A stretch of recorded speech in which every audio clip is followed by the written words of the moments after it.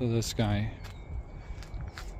always has to be wherever you go, and when he gets trapped behind barriers, fences, gates, kennels, leashes, he gets stressed and frustrated, and he becomes neurotic,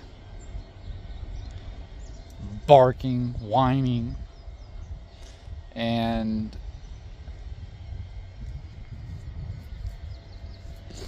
not a big fan of it.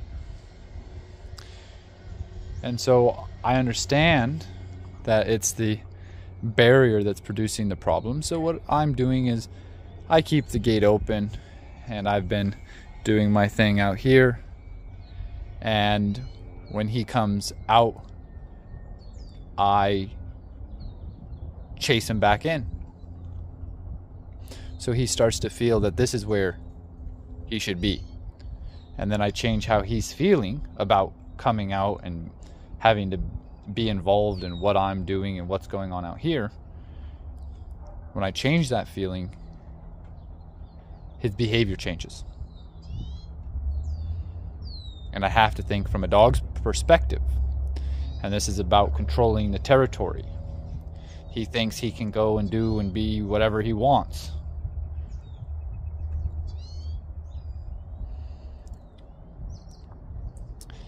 And the owner is having a problem with him because of this mentality. And so we're living in a way now that is shifting it. And this is just one example of that. So I should be able to go and be out here, do what I need to do, and he's back here. I did not tell him to lay down. I didn't tell him any of this. I'm making him feel that when he comes out here, that there's danger to that. So then he goes, you know what? I'm gonna stay in here.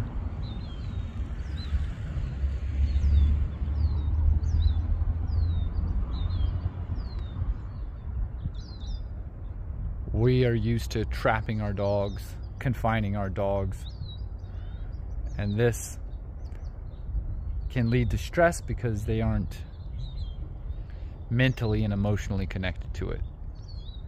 And so we have to be able to get into their mind. So when it comes to Toby, he's a clingy dog, and this is something that has been fed and created by the way that people have been living with him, interacting with him, going about sharing affection with him. And so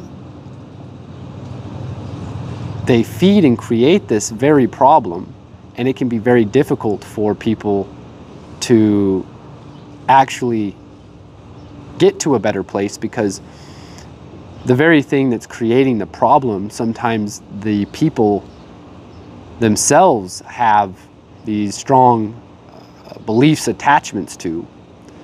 And so when you tell them that they no longer can be living and acting that way, going about things in that manner, it can be very stressful for them, and it can be very difficult. But in order for things to change, they have to change. And change is also often uncomfortable. And so with Toby, I don't allow him to be clingy with me, pushy with me, even outside of this scenario with the backyard gate fence. I have to see that when that gate's closed and I'm on that other side, he's stressed because he can't get to me. If I open it up and he gets to me, he no longer looks or sounds neurotic. It doesn't look or sound the same. And so I have to start making him feel that I don't want him to come out with me. I have to be honest. So when I go out that gate, I don't shut it. I go out and then I make them feel like, hey, don't you come with me. So separation anxiety is often, what I see, is created by the way that people are living and interacting and going about affection with their dog. And it's often a very difficult thing to move through because of the human being.